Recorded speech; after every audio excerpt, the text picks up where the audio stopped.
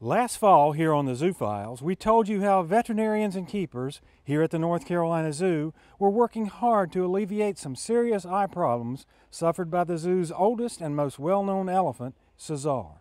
Since then, Cesar has undergone a surgical procedure on one eye and will soon face a similar operation on the second. Senior veterinarian Dr. Ryan DeVoe tells us about the first surgery and why a second operation will also be needed. Cesar's been here at the zoo since about 1978 and has been a very healthy animal for most of his tenure here. It was noted that Cesar began developing cataracts about 2 or 3 years ago. About a year ago, he went completely blind.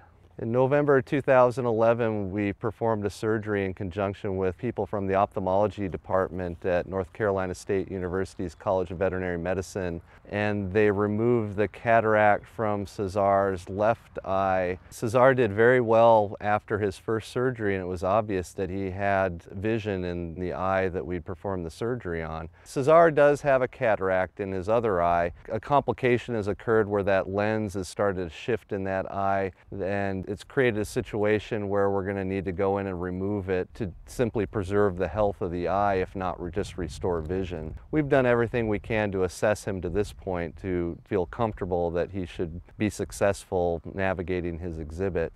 With experts like Dr. Richard McMullen on call, along with our own veterinary staff, the zoo can be certain our animals will always get the very best care. If you'd like to learn more about the veterinary division, please check out our website at nczoo.org. I'm Rod Hackney reporting for the Zoo Files, connecting your life to wildlife.